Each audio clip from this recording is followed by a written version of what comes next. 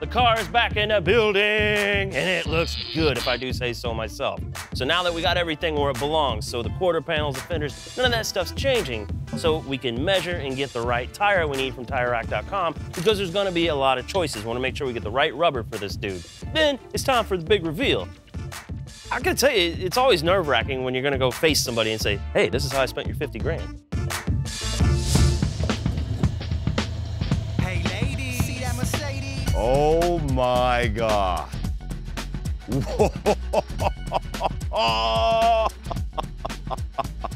Alan, Oh, you got the right shirt on.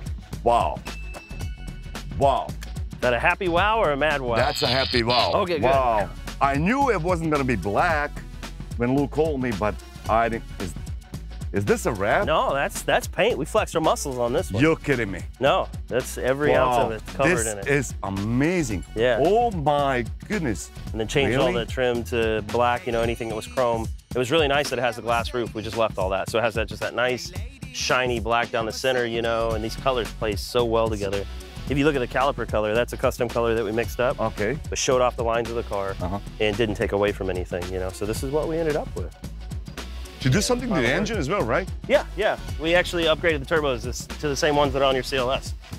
This is amazing. That's cool, isn't it? The transformation of this car from what we started with to what we have now, we went from conventional weapons to nuclear power in a short span. We're talking total chaos. That's what this car is.